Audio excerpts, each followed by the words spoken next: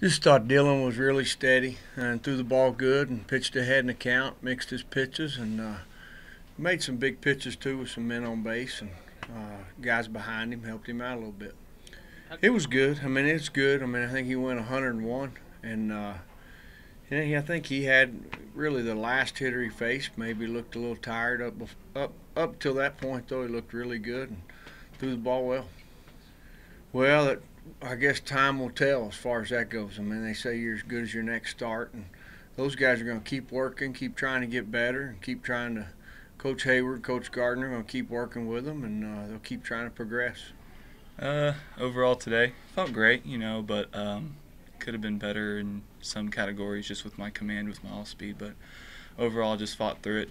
Most of the times I fell behind the count, so it was a great day. So no difference at all. Just when I go out there, all I want to do is get the dub for the team, no matter what. So if it's on the weekends, if it's in relief, if it's starting midweek, any day of the week, I'm out there doing my best, just getting the W for the team. So I think I'm adjusting to it pretty well. At first, maybe a little nerve-wracking, but I'm fine now. Just make my pitches, and I know it's not really that big of a deal. Just go out there and carve them up whenever I can. So.